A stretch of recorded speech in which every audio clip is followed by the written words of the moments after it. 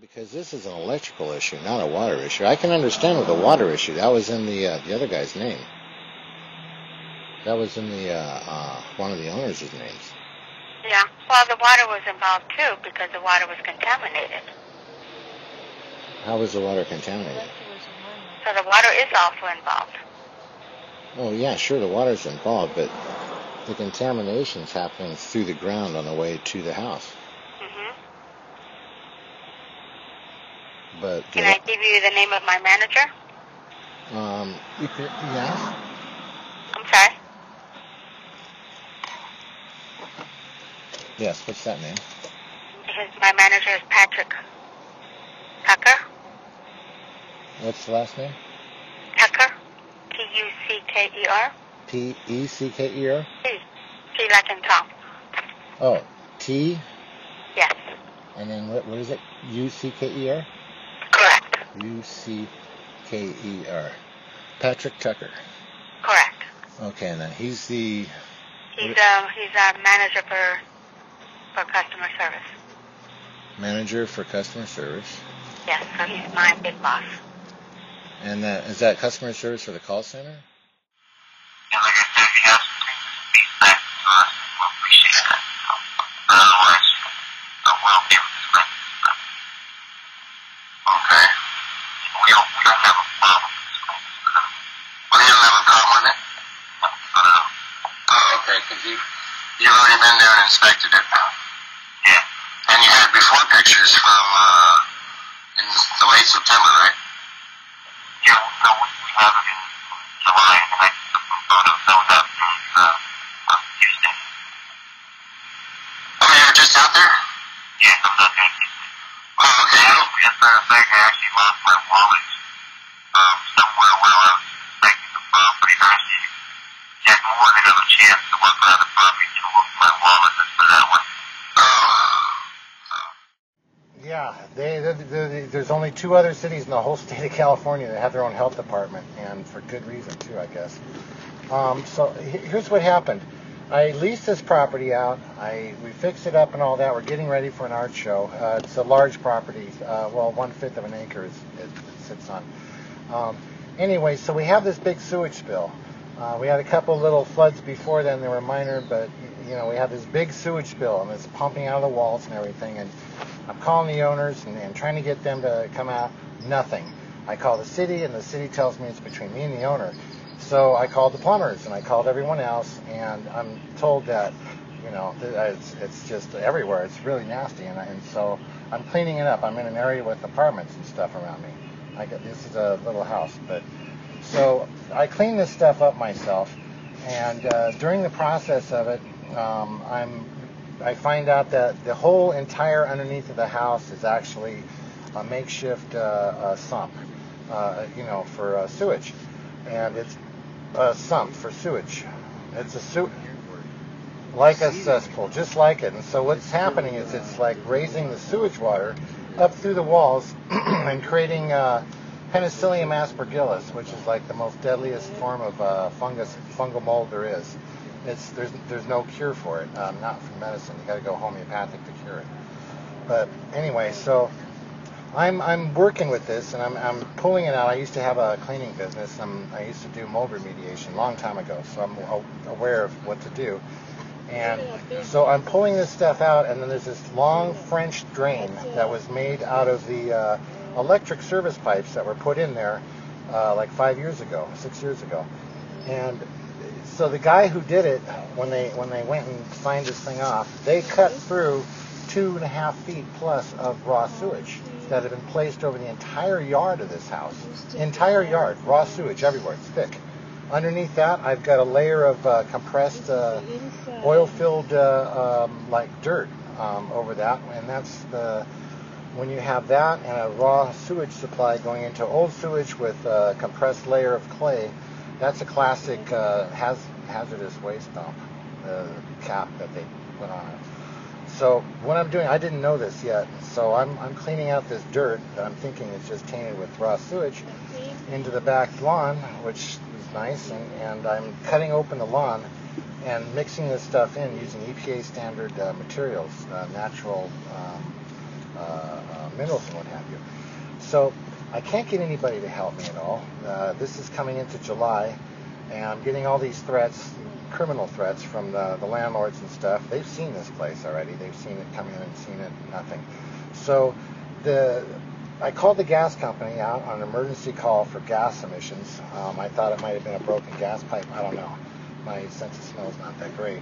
And so we're waiting for him. The gas guy comes out. It's at night. And he goes through the whole entire property and he says, okay, it's not our gas, but you've got gas here. And this is dangerous, really dangerous. And he says, this continues, gets any worse, whatever, you got to call 911. You do. And so I was told that about 50 times already. I didn't do it. So I called 911 on the 23rd of July, 911, and they dispatched a hazmat truck from around the corner from me.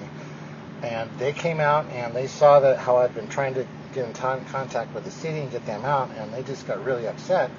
And so the captain of the team called the city, had the health department and building and safety come out, code compliance. Well, what they did, as soon as they came out, the one guy from building and safety, he took the health department girl aside, and she's the department head, and he talked to her in private. They both came in, and everything had changed. We'd gotten insulted, the whole 9 yards for having this sewage mess stuff we were dealing with, and I had partially, it's a remediation, it's half done. So they pulled the power, they pulled the water.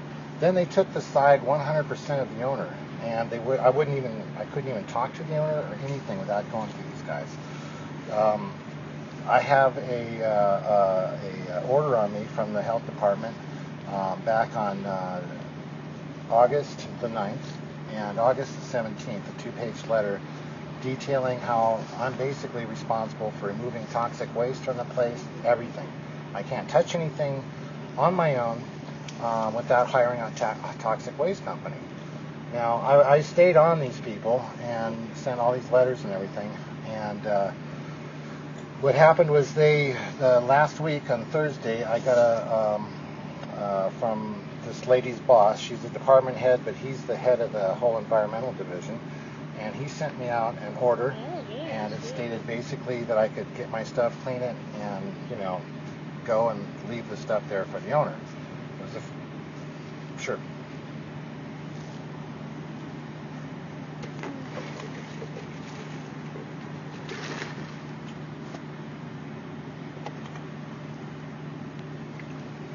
Okay, so I was just told that I could get the stuff, my stuff, that's been sitting there for a little over 2 months, and that I could wash it and disinfect it. I've got these lab reports that say that I've got the most toxic mold in the world over there. They were taken by certified hygienists, certified labs and everything. And that the backyard is full of sewage. Dangerous. It's E. coli, live, and other things. So I asked the guy, the health department guy, I thank him, and I asked him, I say, hey, I don't have water here. What can I do to disinfect this? So he tells me, I can spritz it with, and there's no reason the water to be out, but I can spritz it with a little bit of chlorine bleach, right? And I've got art, all my personal clothing, everything is out there. And so I'm supposed to spritz it, and then he tells me to rinse it off with clear water. Well, they haven't given me the water, and tomorrow they're going to come in and for the 4th time try to seize my property, all of it, my vehicles, everything, and seize my stuff. Because they say the property is vacant. They're circumventing the court. I'm in court right now regarding this house and the possession of it. And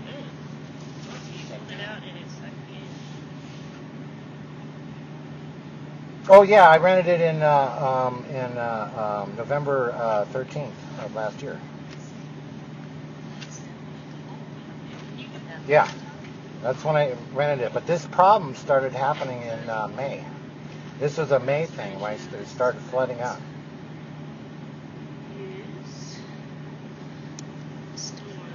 Well, no, they all are. What happened was the owner threatened me on the telephone. I've got those things with criminal actions to get me out of the house. What he did was he tricked me into fixing the house up. I did a lot of work in there. And then he arbitrarily, I had an 18-month lease with him, he arbitrarily said, hey, you got to get out. We're gonna do these criminal things to you. And what he did do. Go ahead. Okay.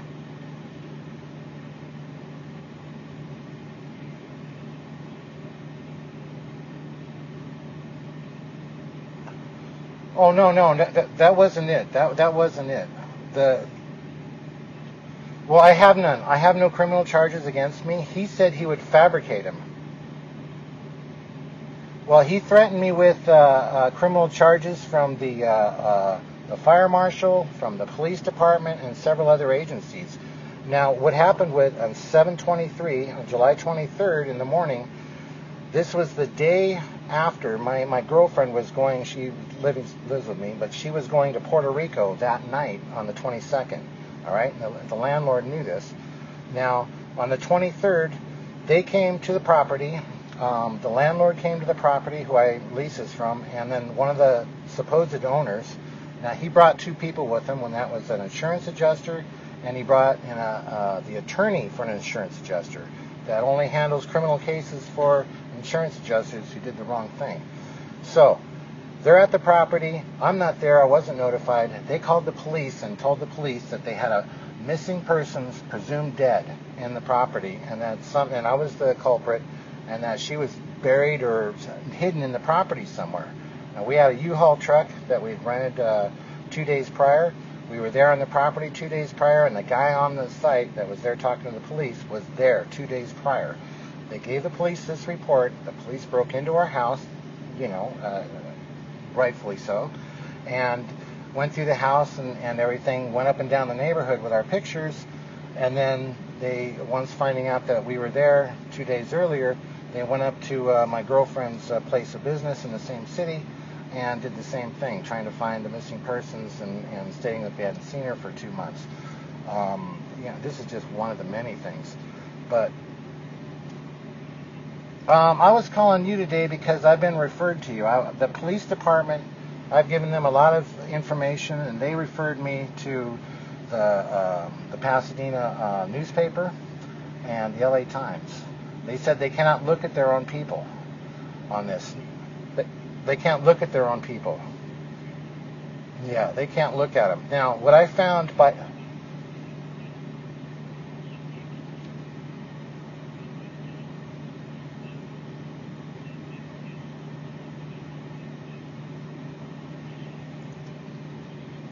I think so, yeah. What I did is I accidentally uncovered a ring of stuff. This is way bigger than... It's been going on for a while. It's big. It's